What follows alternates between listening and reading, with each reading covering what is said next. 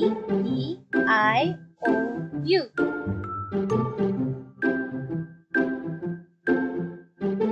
Written and illustrated by Sofia Ayrat Correa.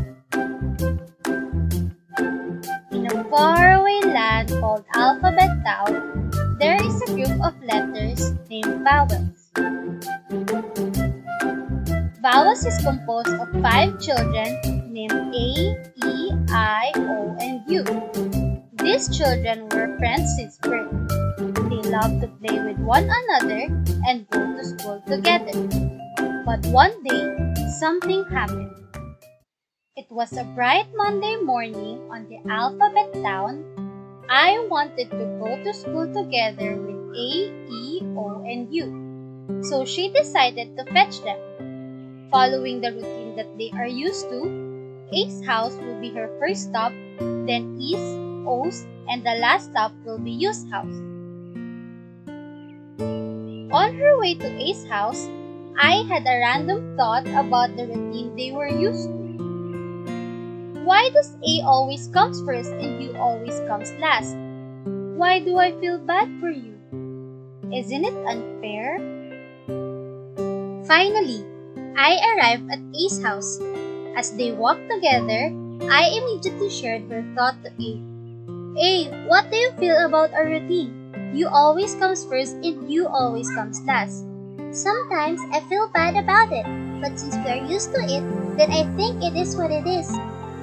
After the small talk, they continued to fetch everyone until they came to the last stop, U's house. You were here! After a minute of calling you, they were so shocked that instead of you, Mommy, you came out. You already went to school since he was getting bored waiting for you guys. After hearing what Mommy You told them, they decided to go and walk to school together without you. While walking, I also shared her thought to E and O. But like A, they replied the same thing. Hearing these things from her friends made I more sad. So when they arrived at school, I immediately looked for you. She asked the consonants if they have seen you, but they haven't. She then asked other letters, but they haven't seen you too.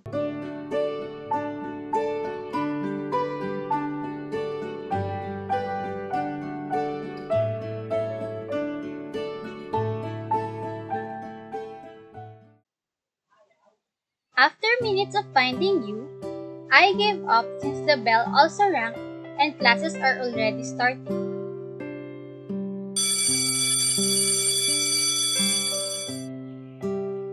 I went to their classroom. She saw that U's desk is vacant and he is still missing. Recess came and she immediately went to A, E, and O. She asked them if they have seen you. Have you seen him? They all sadly replied, No.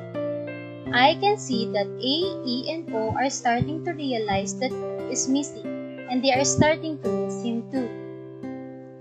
A broke the silence. I am sorry, I, for not realizing that sometimes the routine we are used to seemed unfair to you. I noticed it, but I haven't cared enough since I always comes first, and it benefits me. I should have considered U's feeling. After A told her side, E and O also told I that they felt sorry too, and added that they wanted to help I in finding you. We're sorry, I. Let's find you. I replied, You don't have to say sorry to me, but rather, you should say sorry to you. From now on, let us make you feel important. Maybe we can change our routine. We can alternate, like for tomorrow, let us make you first, then A as last. Then next, E comes first and O comes last. Like that. Then after I shared her ideas, A, E, and O smiled and agreed. During the recess period, they looked everywhere for you. Luckily, they found him sleeping and taking his time under the mango tree at the back of the school. Then, they waited for him to wake up. As soon as he woke up, they apologized and shared all their realizations to you. He was so shocked and happy. He didn't expect that her friends will come to realize what he kept for so long. He forgave them and told them, "You are all forgiven. Thank you so much for finding me. I love you all." A, E, I, and O replied, "We love you too, you. We miss you so much." Since that day, vowels changed their routine, love one another, and live happily together forever. The end.